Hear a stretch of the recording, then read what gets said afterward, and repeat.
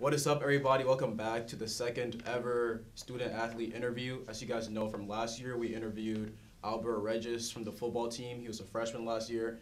And this time we have Cameron Donley. He's a baseball player for Texas A&M. And we're going to ask him a few questions about like the baseball life and everything in general. So we're going to start off with, what is your name, even though I already said it, your major, where you're from, and your position with a description of what it is. So I'm a freshman from Houston, Texas, majoring in engineering, and I play catcher. So I'm the one with all the gear that squats behind the plate, and I'm catching every pitch. And then our job is to make sure the ball doesn't get behind us, make sure with runners on that nobody gets to advance. So we're just kind of controlling the game from behind the plate. Okay, so the next question we have is, so assuming you're a recruit and you got recruited to play at A&M, how many offers did you get straight out of high school, and what made you choose A&M out of all those schools that you've visited? So I was recruited pretty late out of high school. I had a couple of D1 offers. I think Rice was the one that was pulling most for me. And then I got A&M like the fall of my senior year, which was like, it was pretty late. And so I chose to go here because the engineering school is fantastic. The education is great. The team is great. And it just seemed, it was close to home. It seemed like it's the perfect place for me. And when I visited, I loved it. So. Okay. So did you do an official visit to this school last year? So I came, they had all their official visits, and then I came a week later. Oh. And I got to tour the facility and everything. I didn't go to the football game with everybody, but I got to look at the facilities, got to talk to all the coaches. Did you get to stay in a hotel and all that stuff? Yeah, so it was fun. Okay.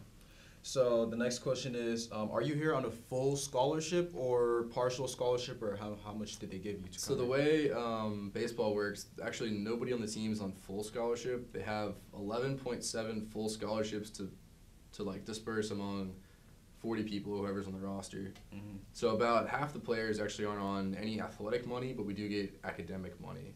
Oh, So that's kind of what I'm on. So I got, since I was later recruited, I'm on mostly academic money and then not athletic money. So you have academic scholarships based on your grades and everything? Oh, okay. That's good. Okay, so the next question is, what college did you like growing up, and what was your dream college? Growing up, my dad went to UT, not good, and then my mom went to A&M, and then a bunch of my aunts all went to A&M. So they were all trying to pulling for me to be an Aggie. And my dad was more of kind of just do whatever you want. So growing up, I was kind of in between everything. And it wasn't until high school that I started becoming more of an Aggie fan. And then I'm here now. So was there a dream college that you wanted to go to, like a top tier, #1 baseball college in the country kind of thing? That's a good question. I'm not sure. Georgia Tech would have been, especially for my major, would have been probably the one that I was really, really interested in. But then I started looking at, staying in Texas and stuff, and A&M just really jumped out to me. So that kind of became what I really wanted, and that's what I eventually was able to get. Okay. So the next question we have is, so we know the football facilities and everything, but I've never been or never even seen the baseball facilities. So what buildings do y'all practice in for baseball, and how many training facilities do y'all have for the baseball team? Everything we have is all in our facilities at Olsen Field. So under the bleachers, what you don't see is there's like the locker room, there's like a diamond club where we meet with the team. There's a classroom in there that the coaches will give presentations and stuff before practice. We have a training room in there where all of our trainers are, and you get your post-practice work in there. We have hot tubs, cold tubs. We got a weight room hidden in there as well. And then we also have our batting cages, and then obviously the field. So everything we do is all in the same place, which is nice. We don't have to go very far, but there's a lot of stuff packed in there. Y'all got the nutrition place in there too, like a nutrition center? Oh yeah, we have a little like a fuel room is what they call it. It's a little nutrition lounge. And we get like breakfast served there in the mornings, and then we have a bunch of snacks and stuff during the day. And we get lunch usually is brought in from restaurants and stuff. And then for dinner we go over to the Slocum Nutrition Center by a Bright Football Complex and eat with the rest of the So do y'all have like a game room area, like a ping pong table or foosball or like 8-ball pool kind of thing there? We have a pool table and a ping pong table both in our locker room. Okay. And then we might be getting more because the plan is for everything inside the stadium to be renovated for the next 2 years. So I know our locker room is going to get completely redone, and they might add some more stuff in there. But For right now, we have a pool and ping pong in there. Do you think we could be seeing a baseball facility tour video coming up soon? Possibly, yeah. That'll be a good one, because I know a lot of people don't know. I guess I've never been to the Olsen Field ever, like for a game, because I don't watch baseball that much. Yeah. So I don't even know how Olsen looks like. I don't know what's there. So I think that would be a good video for like everybody to see. Okay, so the next question we have is, so as a baseball player, you know this is a D1 school. Your schedule must be tight. What is your practice schedule? What is the practice schedule as a baseball player? How many days, weeks? You have weekends off, kind of thing. Just give us the details. Right now we're in our like fall practice block, which is like started mid-September, ends end of October. So we have practice every day from like 2 until around 6. Sometimes a little earlier, sometimes later. And then we have typically a shorter one on Fridays. And then we have Saturday off, and then Sunday night we always have practice and then like a little scrimmage against the pitchers. So most of about half of our practices are scrimmages between everybody on the team. So like simulated games. Okay. So the next question we have is, what is a typical day in the life for a baseball player? Like when you wake up and by the time you go to sleep, just give us a rundown of your schedule. So on days where we have like morning workouts, we normally wake up at like 4:45. Wake up, get some food, get ready to go, and then we go over to the field. Get there by 5:15, 5:30. You can make snacks, play some ping pong, get ready for lift, and we go outside at 5:45. Start stretching at 6, and then we do like a 30 to 45 minute stretch with some running exercises. Get our lift in, and then when we get back, the field room will have our breakfast in there, so we eat. And then normally it's everybody we have either like tutoring or go to class. Pretty much anywhere between 8 and noon-ish. And then everybody kind of comes back. And if you have free time, people will go in and get extra hitting in or get some throwing or fielding work in before practice. Then practice starts at 2:15, so we start stretching. And then that'll go until 5 or 6. And then we all hit the showers and then go over to the nutrition center for dinner. And after that, it's normally go home, get whatever homework you can done. And then, like personally, I'm in bed between 9 and 10 every night. Okay. To get my 8 hours of sleep. So you never sleep past midnight? If I have to work, depends on what work I have. With engineering, yeah, there have been a couple of times where I've been up studying or doing homework past midnight, and the next day I'm normally not. Yeah, that engineering 102 is getting you? It's the chemistry, man. The chemistry? Which one are you in? I'm in Chem 107. Oh, 107, okay. It's not the class, it's the labs. Oh, the lab reports and all that, yeah. Okay, so the next question we have is, since you obviously played in high school, did you win any awards in high school or like any distinguished honors or anything? So I was a team captain for 3 years, and then I also won first team all-district twice, and then I was academic all-state both my junior and senior years. Okay. So did COVID take anything away from any of your years, or you were able to play your whole high school? My sophomore year took out like half the season. Oh, okay, but it wasn't like a full year kind of thing. No, we played a bunch of games right before it happened, a bunch of tournaments and stuff, and then it cut out like our district schedule for summer conference games. Okay.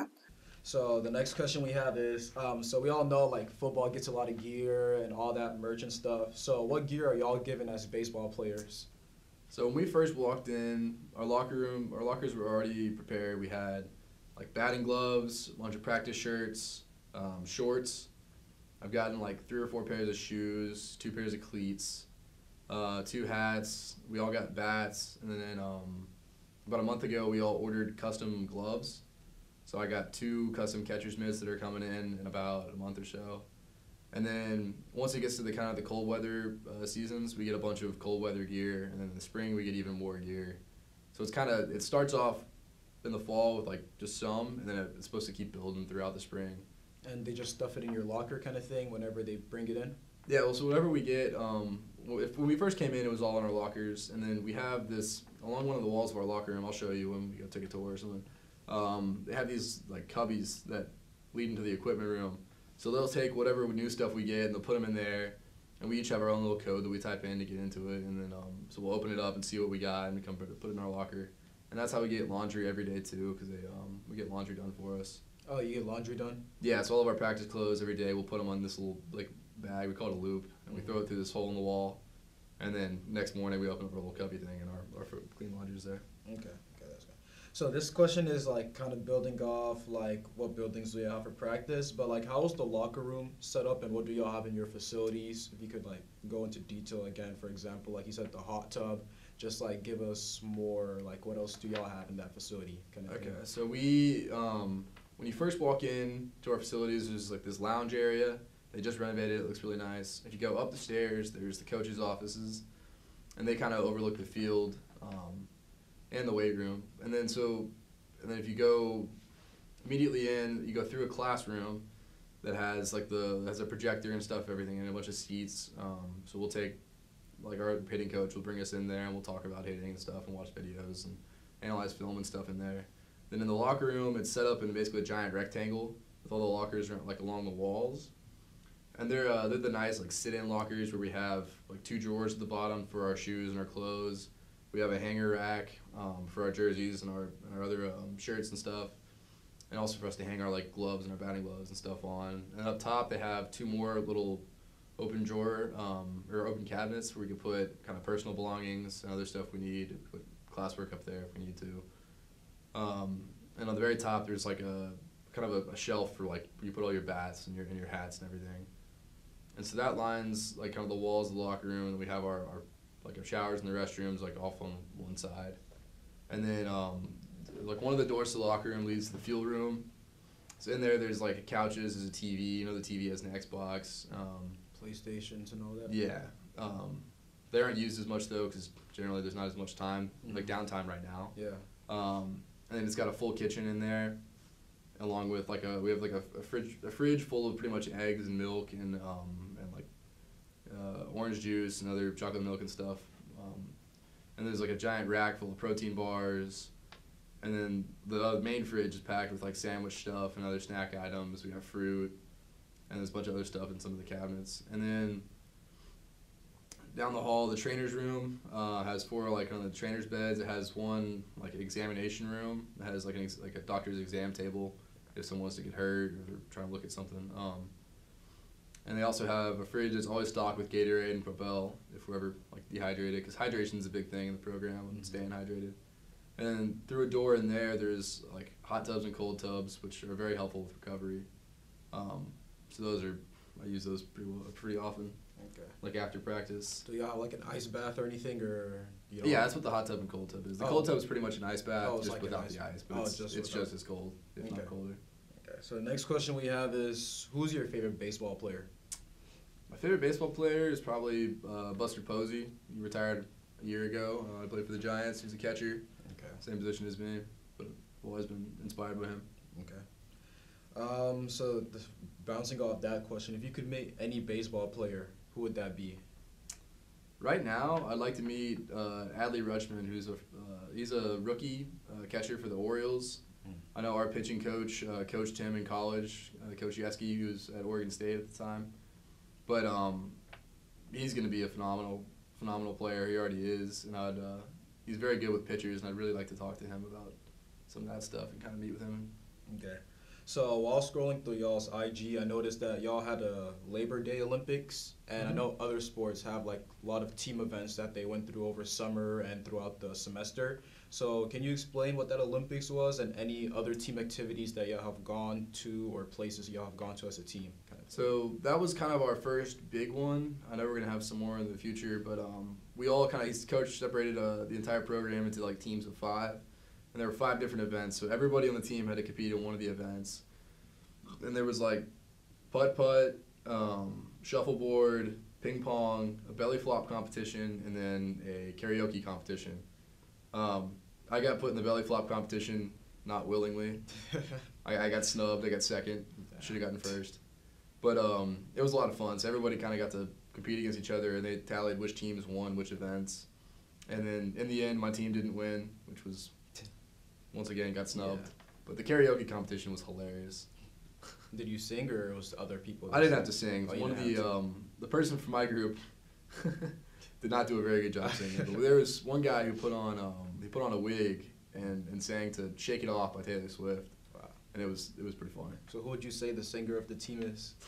Definitely the guy I was talking about. His name was Colin Linder. Colin Linder. He's funny. Is he a new or he's been in the program for a while? He's a freshman like Oh, me. just like okay, that's good. Okay, so the next question we have is Because there's high schoolers coming into A&M or other D1 schools kind of thing. So what advice do you have to the high schoolers out there looking to join a prestigious program like A&M's baseball? You gotta want it. You gotta be ready to. It sounds cliche, but get your work in. It's a lot more work than you think it is. The days are long. There are days when I leave my apartment at 5 and I don't get back until 8 p.m. So you kind of just got to be ready and stay on top of your time. If you manage everything well, it's gonna be a lot of fun, but they can pile up on you pretty quick. Okay, so that's it for the interview. Do you have any socials you want them to follow you on? You can just Follow say me on Instagram at Cameron_Donley. I'll have him put that in there. Yeah, I'll put it on the screen. And anything else? Twitter? Nothing else? Twitter is Cameron Donley 12. Occasionally stuff will be on there, but Instagram is the main one. So. Okay. So now since we're done with the interview, things we're looking forward to for the channel. So we finished the interview part. We said the tour of the baseball facilities coming. And another thing I'm trying to do with baseball is I'm trying to get a gear drop kind of thing, because I know men's basketball recently got their gear. I have a video coming up for that, just highlighting the gear they got and showing it out. So I'm trying to do a gear drop video for baseball. So I don't know if you have all your gear in there or you take some home, but we're just trying to see all the gear you've been given so far, like the backpack, the shoes, the hat, everything. If you can get a nice little tour of all the gear you're given, that'd be a good video also. So that's it for the interview, everyone. Thank you guys for watching. We're going to do another sport later on. So if you guys know any other student athletes that want to be interviewed, message me on my Instagram. The link's in the description. Thank you guys for watching. Leave a like on the video. Comment down below something new you've learned. And I'll see you guys in my next video. Thank you guys for watching.